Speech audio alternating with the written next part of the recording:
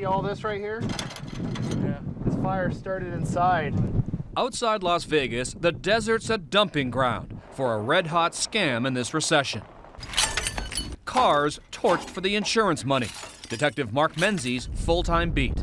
This wasn't a typical auto thief that did this. So many cars dumped over such a vast area. Every day, Las Vegas police patrol by helicopter to find them. And in a worsening economy, suspicious car fires have spiked from coast to coast. In California, suspected car arsons almost doubled in the last 3 years. And in New York, the number of people arrested for setting their own cars on fire jumped 35% in the last year. One weekend alone, Las Vegas police found 10 charred cars. It's just gone completely crazy. I mean, there's probably not a night where there's a vehicle not burning somewhere in the desert or in Las Vegas. Many are late model cars, some just months off the dealer's lot, lit up by people trying to cash in bogus insurance claims.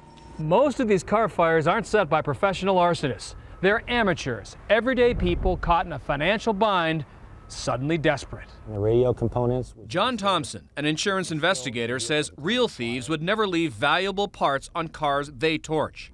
But on this new Chrysler, the airbag system is still intact. The electronics are still in the vehicle and all the seats. Everything about this says amateur job to you.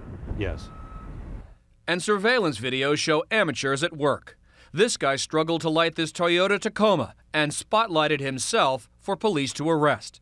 When flames dimmed inside this Cadillac Escalade, the frustrated arsonist opened a door. A surge of oxygen sparked a fireball and set him on fire. Menzies says these are usually people who've never been arrested for anything, now deep in debt. This isn't your career criminal, this is your neighbor. No, exactly.